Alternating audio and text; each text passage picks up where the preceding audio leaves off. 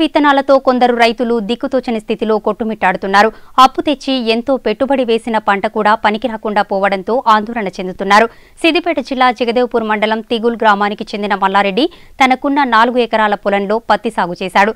పత్తి విత్తనాలు వేసి దాదాపు 12 రోజులు గడిచినా ఇప్పటికీ కాతా పూత రాలేదని వాపోయాడు. దీనిపై మండల వ్యవసాయ అధికారికి ఫిర్యాదు చేయగా వారు పంటను పరిశీలించి వివరాలు సేకరించారు. శాస్త్రవేత్తలతో మరిన్ని పరీక్షలు జరిపి రైతుకు తగిన న్యాయం జరిగేలా చూస్తామని ఏడీఏ అశోక్ కుమార్ స్పష్టం చేశారు.